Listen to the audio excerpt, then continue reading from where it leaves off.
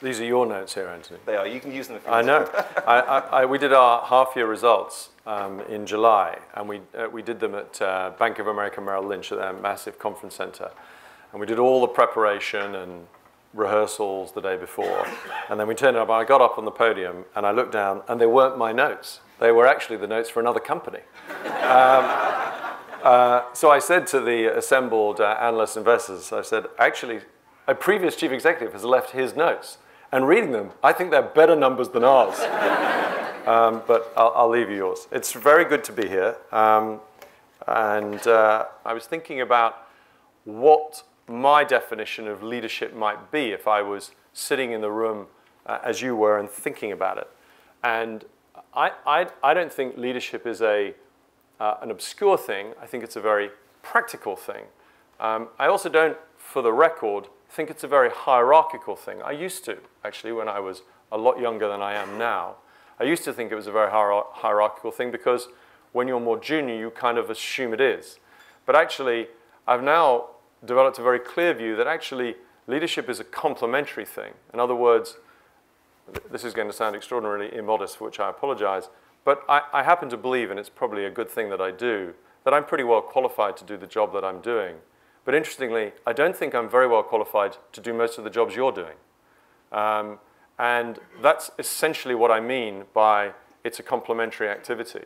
Leadership is a role, it's a function. There are things I have to do in my job, and there are things that each of you have to do in your jobs. And if you get that complementarity right, actually the net sum is greater. And the same will be equally true in your own teams and in your own roles. And I think that is a change in the way in which leadership has evolved over time. I think effective leadership starts from the principle of collaboration rather than command and control.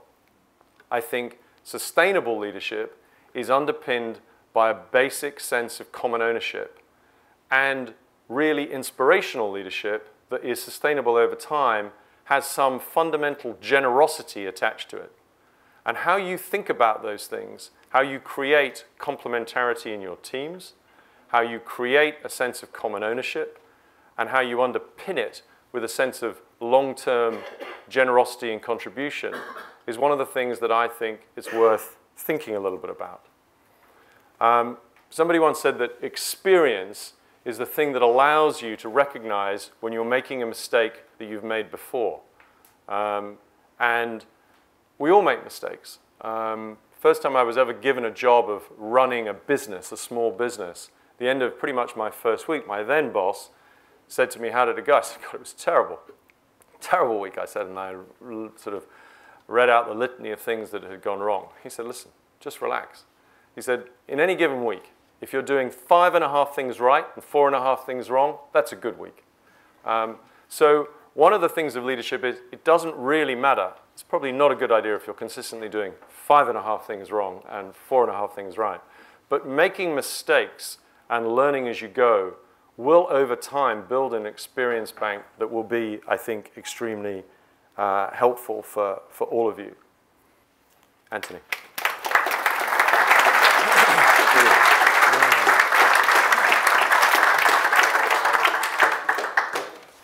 Stephen, thank you very much indeed for that. So we're running a little bit tight on time, so we'll make the interview component quite quick because we know we want to get your questions in. So, but just to start with, Stephen, just to get to know the guest personally a little bit more, we normally start with what we call a quick fire round.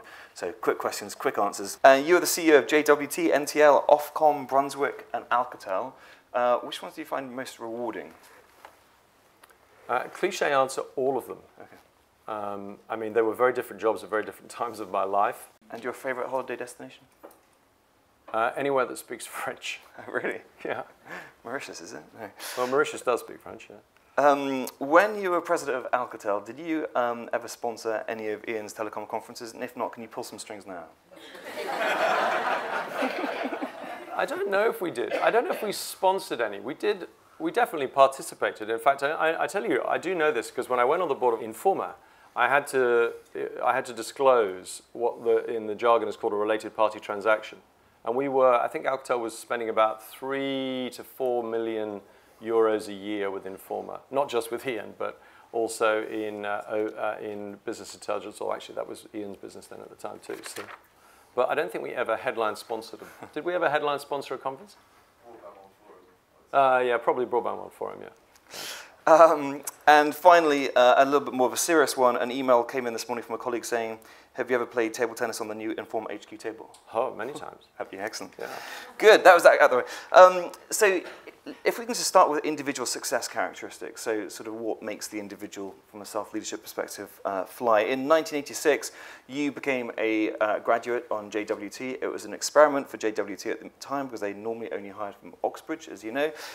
Boy, did that experiment pay off, because 8 years later, you became the CEO of the group at the tender age of 30 in 1994.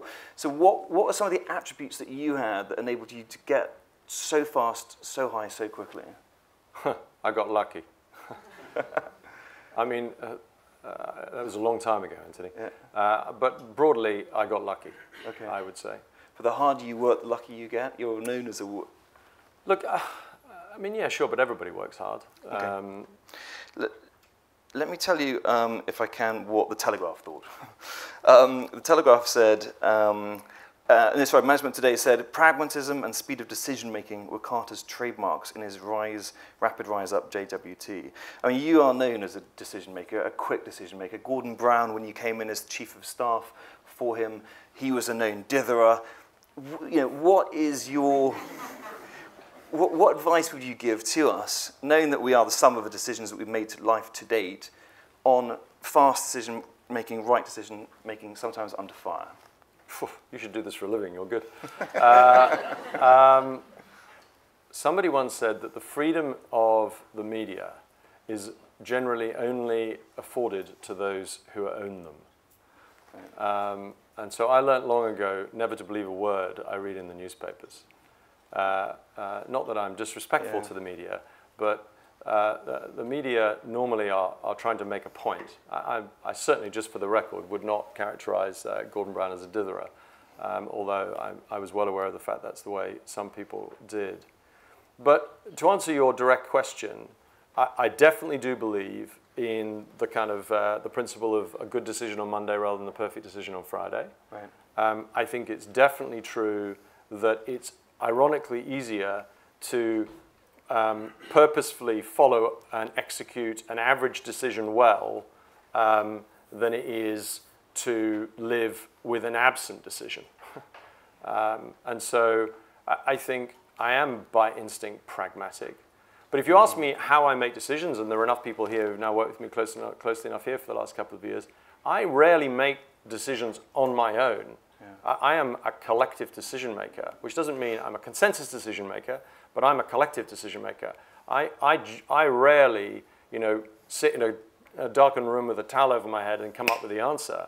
But I find that you put a group of people, and going back to some of the things I was talking about from the podium, who have a genuine sense of complementary skills, collaboration, a common ownership of what the goal is, underpinned by a level of generosity. Now, what do I mean by generosity? What I mean is they're not making decisions solely on the basis of what's in it for them, or their team, or their business, or their success.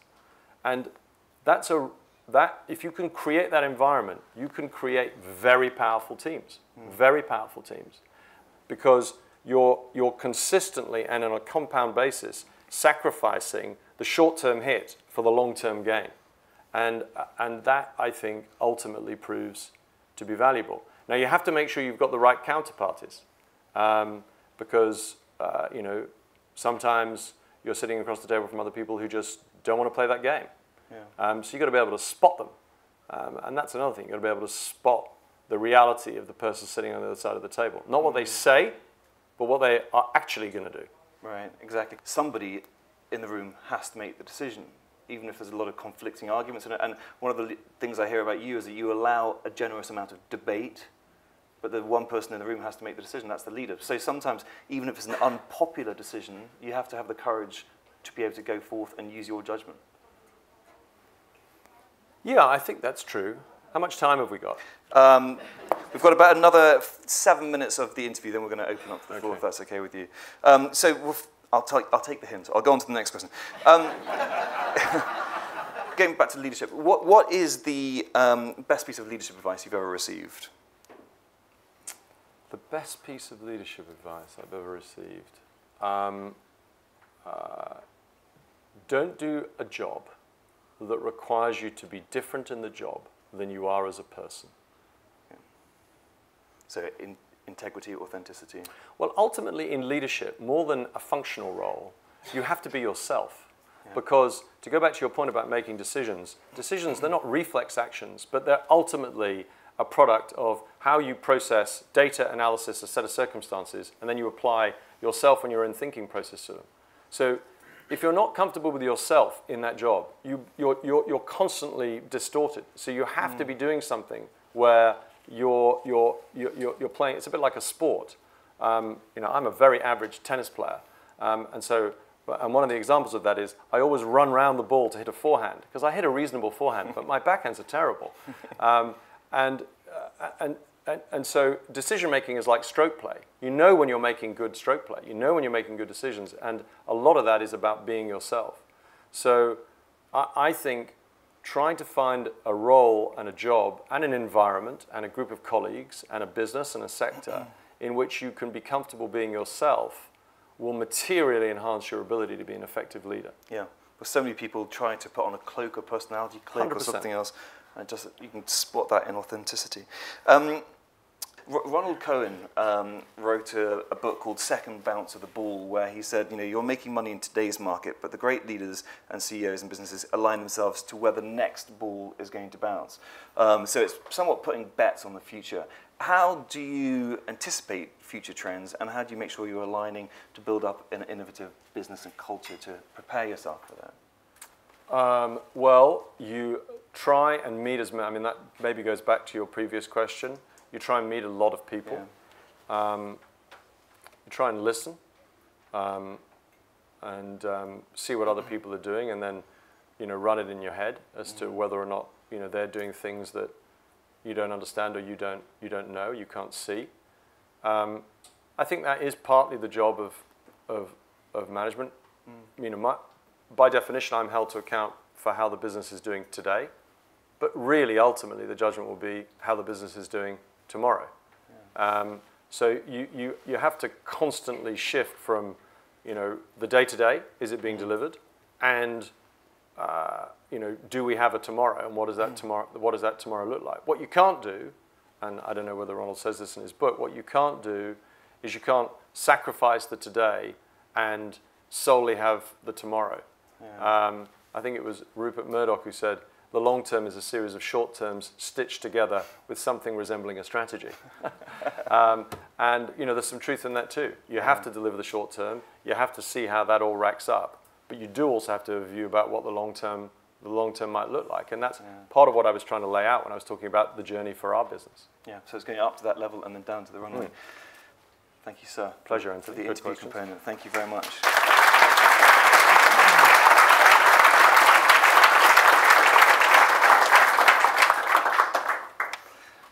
So if we can now open up to the floor. First question, please. I'm Jean-Pierre. I work for Gap. Now previously worked for Eaton in the ITM business. So knowing and everyone understanding that CEOs have a kind of short lifespan at the top of a company, so without wanting to kind of ruin your career. It's okay. It's been nice knowing you. I better go. I'm putting myself forward. Do you find that affects the way that you operate, and do you feel kind of compelled or pressured to achieve something in that short time span, and do you find it affects your decisions at all? 3 years and 2 months. That's the average lifespan, shelf life of a FTSE 150 CEO. And there are 3 or 4 in there who've been there for like 25, 30 years, so if you do the maths, I may well be leaving shortly. It doesn't, honestly, I can say this, it doesn't affect me at all. Really doesn't. Not at all. I'm not in a rush. And you know, when the board approached me in the first instance to apply for the job, which is slightly unusual. It's slightly unusual to go from being a non-executive to being a chief executive. And it slightly puts you in a, I mean, not a compromised position, but it's an odd position, because when you're a non-executive, you're partly there to hold the management to account. The minute the board opens the conversation that says, would you like to be the management, it slightly changes the roles. So you have to sort of slightly put yourself to one side. But I knew enough to know, I knew enough to know what I was probably signing up for.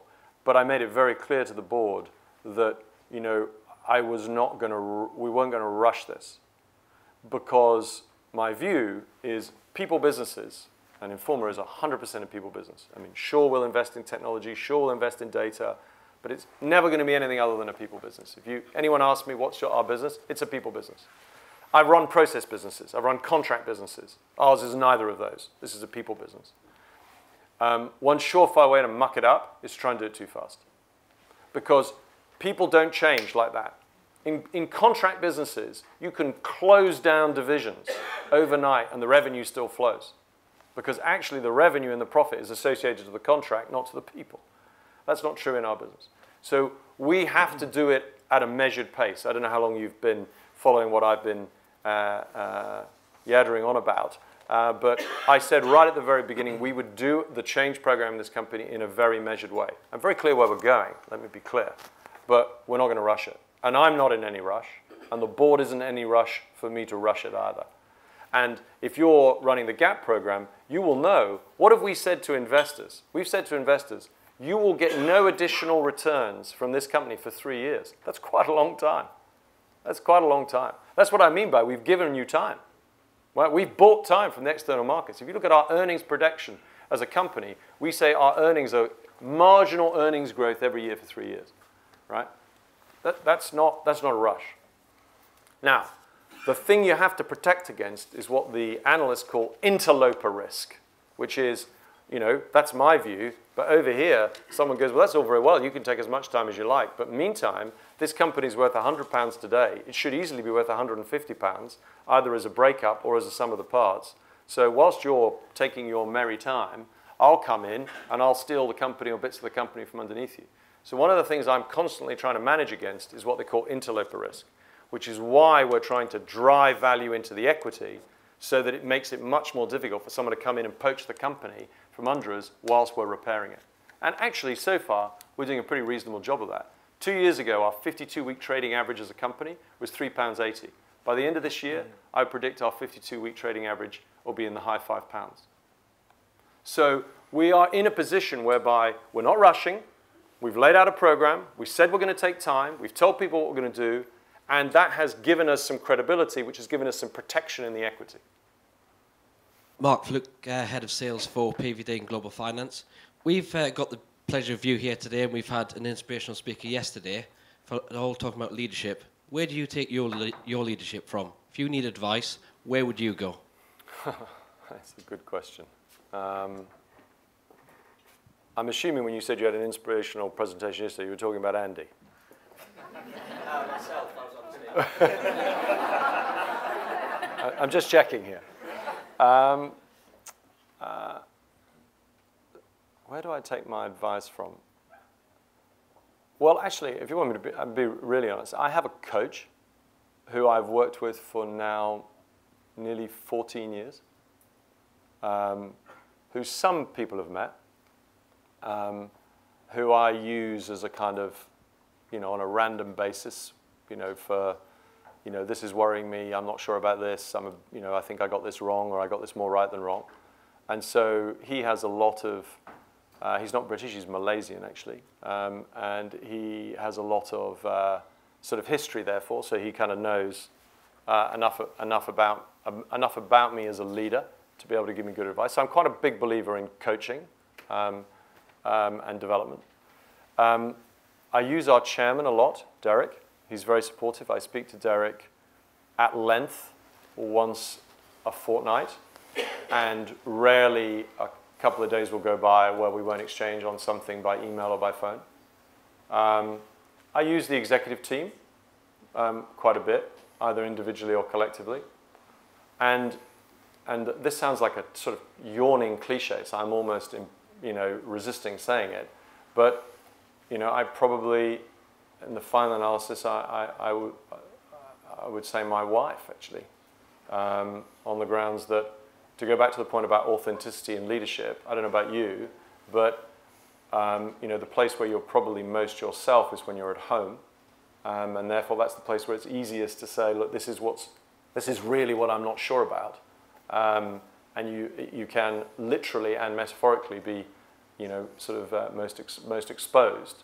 And when you're making decisions which involve people, which they often do, or resources, or risk, which is ultimately what leadership is about in all of its manifestations, it's handy to be able to, to talk to someone who isn't going to judge you. So you're always trying to find people who don't judge you. I read a lot. As people who've worked with me for a long time will know, I'm a big believer in learning. I think you have to be, if you want to be a leader, you have to be curious. You really have to be curious. Because if not, all you're really doing is recycling your own history. And I've had an interesting history, but it has a half-life. There was one more question just over here. Someone had their hand up. We can send that clip to your wife if you'd like. I think she'd be very happy. Yeah. Hi, Stephen. It's Hi, Marla. How are you? I'm well. Good. If you created an emerging or sort of future leaders initiative for the leaders of tomorrow, could you tell us a little bit about what that would look like? The answer to that would be, what have I derived the richest experiences from as a business leader? Which maybe is where you're going, I don't know. And I have derived the richest experience as a business leader when I've been put in positions where I have been most at sea. I don't mean by that at sea in the kind of, hell, I've no idea what I'm going to do and it's all going to go wrong and my life is going to end. I don't mean that sort of at sea, although I've had a bit of that along the way. But I mean, when I've been put in positions or circumstances where it's really been an alien set of circumstances. And so I don't know how each of you, to go back to the question that I just got asked, I don't know how each of you do your own learning, your own development, your own stretch, but our business is very busy. We demand a lot of our people, I think. I think we have a nice working environment, but I think we demand a lot of our people. And I wonder if we create enough time and space for people to be able to step completely outside of what they do and put themselves in such a different set of circumstances that they've got time to learn from that and then bring it back to the day-to-day. On the rare occasions when I've done that, I've done it maybe 3 times, it's been really fantastically useful. And I don't know, maybe when we steady the business and we're on the track to growth, maybe that's something we could consider doing.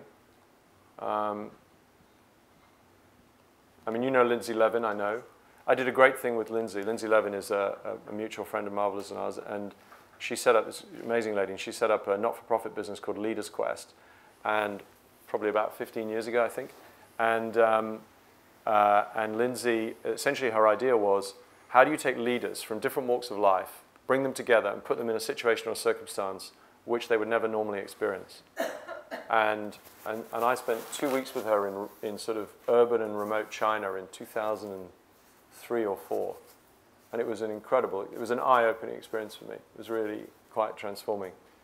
So I think those sorts of a challenging set of circumstances with a group of people who are doing things that really are tough, I think is very humbling and a very good way to learn. Guys, I think we're going to have to wrap it up, but if we could, Stephen didn't actually know that we were going to be doing it in this format until I spoke to him on Tuesday morning, as he said, and I just love the fact that he's just chucked himself at it the way he has, so a massive personal thank you to me, and if we can just all say a massive round of applause to Stephen Carter.